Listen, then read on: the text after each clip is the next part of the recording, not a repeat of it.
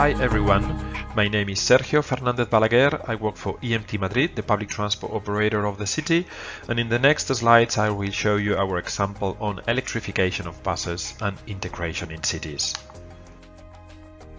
This is the index of the presentation. We will go through all those points, figures, a strategic plan, the current e-bus service, what to consider when electrifying bus routes, the operation structure, how to purchase or how we do purchase buses, our evolution, adapting e-bus depots, the importance of knowledge exchange and outcomes and conclusions. EMT is quite an old company. It was created in 1947. It's fully owned by Madrid City Council, and we operate a whole network of public urban buses in Madrid. Since 2014, we have added different other services to our portfolio. These are some figures of 2021, and here you can see the different services. So not only the bus, we have more than 2,219 bus lines. 84% of our green fleet is considered green, and then we have all the different services up to 7 business lines, such as the bike sharing system, underground parking facilities, the towing service, the cable car, advertising and consultancy. We have 5 operational centers, bus depots, and we have more than 9,800 employees.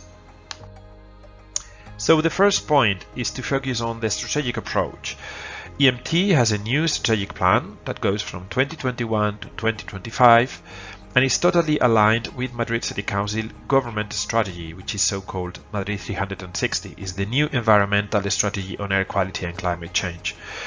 Those two strategies established very ambitious targets in terms of decarbonization, because one of the most important objectives is to make EMT a green and sustainable company, and therefore decarbonization plays a key role. What is the main conclusion of this explanation? Is basically the importance of alignment of policies, strategies and political support.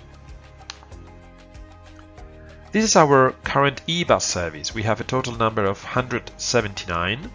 We have 15 bus lines fully electrified, but the strategic decision that made this change possible was taken in 2010 when the company decided not to buy any more diesel buses, and in 2010 we also took a very important decision, which is to build the first 100% compressed natural gas bus depot in Europe.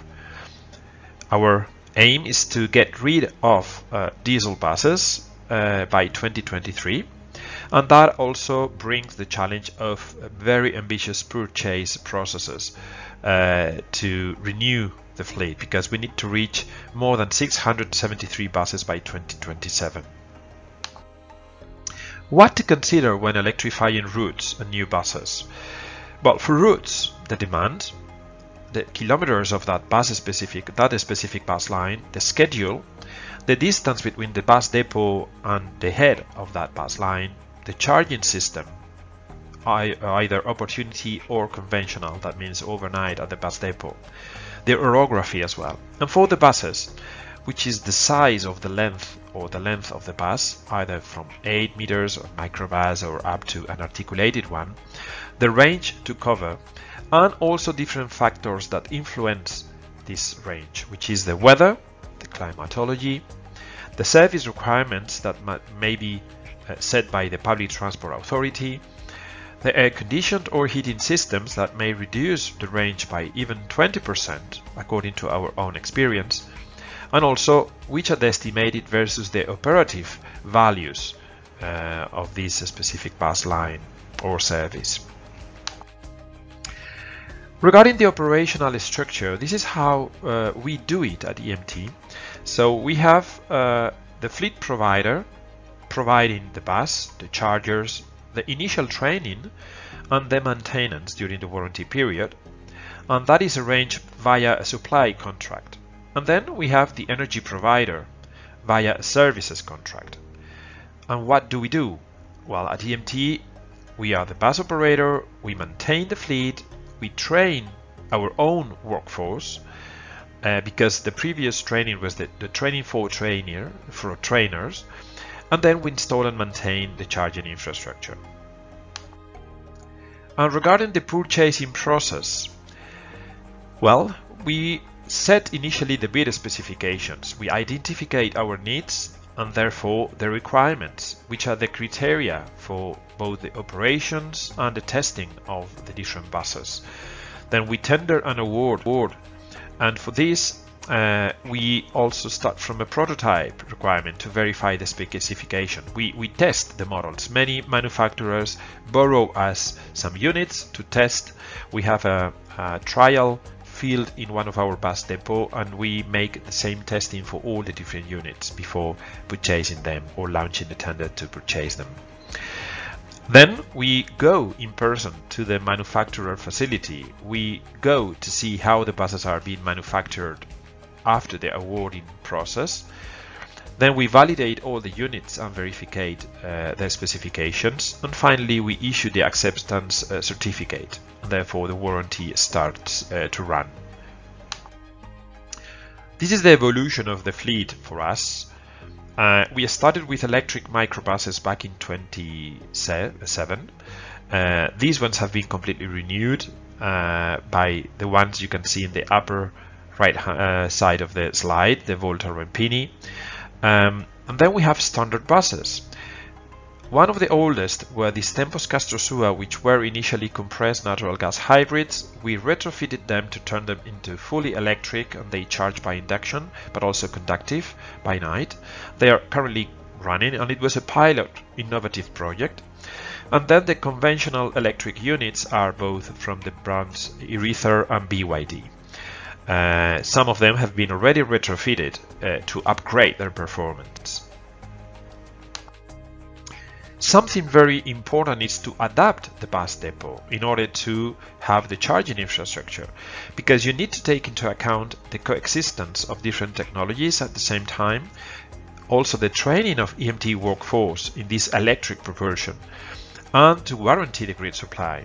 Now, for instance, at EMT Madrid, we have the 3 bus depots with different capacities for electric buses. And one of them is also involved in a very ambitious project of adding hydrogen buses as well. But this adaptation of bus depots may go beyond the installation of charging infrastructure. For instance, one of our oldest bus depot, in order to cope with this ambitious electrification strategy, needs to be completely remodeled. So we are adapting it now. It's La Elipa, and it will become the biggest roofed e-bus depot in Europe. It will use inverted pantographs with a total capacity of almost 300 buses, around 318 buses. And in order to have enough dynamic charging process, we will use inverted pantographs. There are other solutions, but you need to look at your local context. And of course, this implies a very big investment. The importance of knowledge exchange is also relevant, either by participating at different projects such as Solutions Plus, but also networking and cooperating with other networks and associations. It is very important because you always learn from the mistakes of others, and you always learn from the success stories from others. So exchanging information is very relevant. It's always very good to know what others are doing, what has been working, what to improve.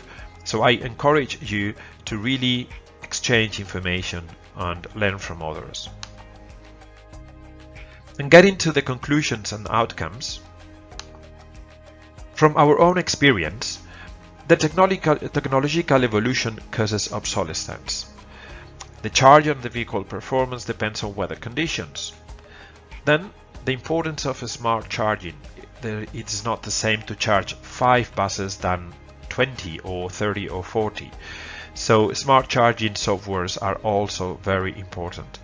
There are very significant performance between different providers, which might be increased by the temperature conditions, both in the vehicle and in the charger. Also, the battery life decreases over time, so it's always good to think about what's going to happen after the end of the life of the battery. And there are great differences in autonomy compared to other technologies, for instance, compressed natural gas buses. So the conclusions, and getting to an end. Electrification must be done in accordance with the characteristics of the bus network. You need to choose the optimal charging model considering your local context. For us, EMT is charging by night at the bus depot by using inverter pantographs and conductive charging. There are a few exceptions. Then you need to design and adapt the bus depots to guarantee the availability of energy, which must be efficient, reliable and redundant, meaning that you need more than one depot with chargers in case there is energy failure.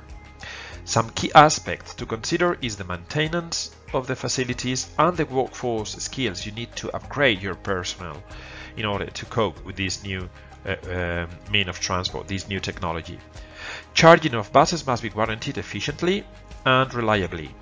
So you need high electrical power, of course, but this power may be reduced to the minimum by planning properly the charging processes. Therefore, electrification of the fleet is feasible, and it's very linked with the smart charging softwares. Public-private cooperation is key, and it's also very relevant to explore different financing and funding possibilities. And finally, the relevance of the political support, which may ease all the way. Thank you. Goodbye.